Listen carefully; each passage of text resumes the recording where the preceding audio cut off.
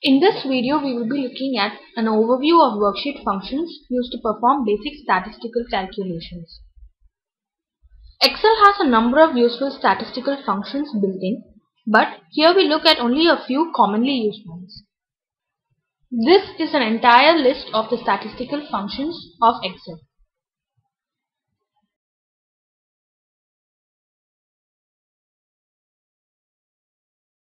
Here we will look at univariate descriptive functions. So as you can see, here all functions take one argument, that is a cell range that holds the values to perform the functions on. Average computes the arithmetic mean. Then you have functions to find the median, mode, standard deviation and geometric mean of a range. Max gives you the maximum in the cell range. Min gives you the minimum in the cell range. Count computes the sample size. Count blank computes the number of blanks in a cell range. Count if counts the number of non-blank cells within a range that meets a given criteria. Large returns the kth largest value. Small returns the kth smallest value. If k is less than or equal to 0 or k is larger than the number of data points, the function large or small returns an error value. Rank returns a rank of a number in a list of numbers. It takes three arguments: the number, the reference range and the order.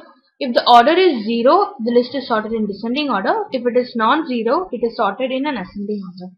All these functions have a special condition. If the array range contains text, logical values or empty cells, it is ignored. But if a 0 is present, the value is included. Now let us look at how these functions are used in the worksheet.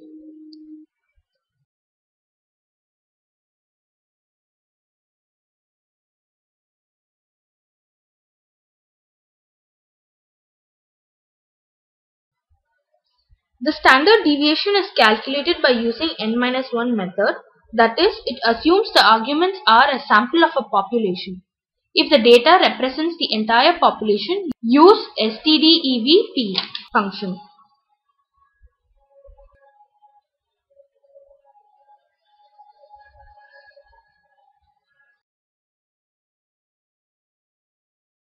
So here we are trying to find the third largest number, that is 78.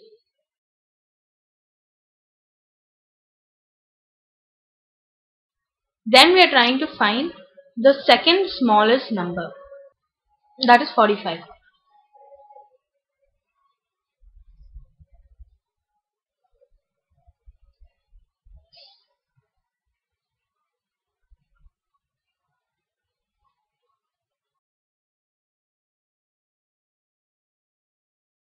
As you can see, we are including 3 blanks and the function returns 3.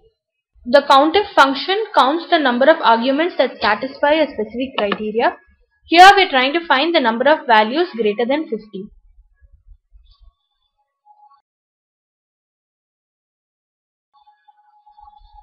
The rank finds the rank of Kelly Lexington in English.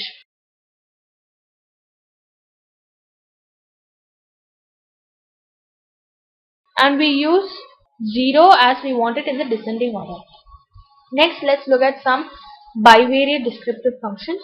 The first function finds the correlation between two ranges x and y. The slope computes the slope for a line. The intercept computes the intercept. The trend function takes 4 arguments: the y cell range, the x cell range, the new x and a constant. If the constant is true or omitted, the b is calculated normally. If the constant is false, b is set equal to 0 and the m values are adjusted so that y is equal to mx. Now let us look at how these functions can be used in the work.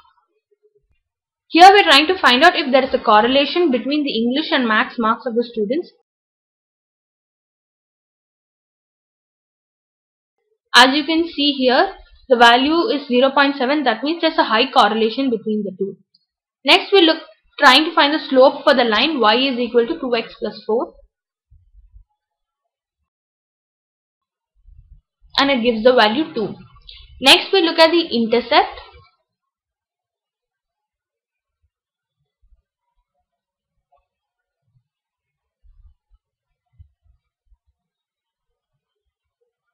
So this is where the line meets the x-axis. Next we look at the trend function. Here we have the cost for 13 months. We are trying to predict the cost for the 14th to 15th month. Here we are using the trend function. So the first argument is the y range, then the x range, then we have the x value that we need to determine, and then the constant.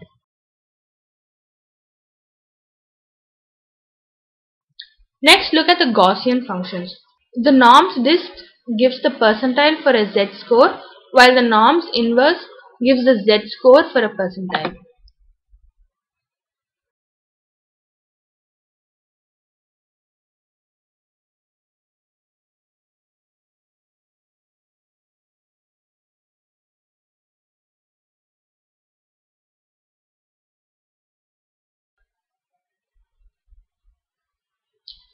This concludes the chapter on statistical functions.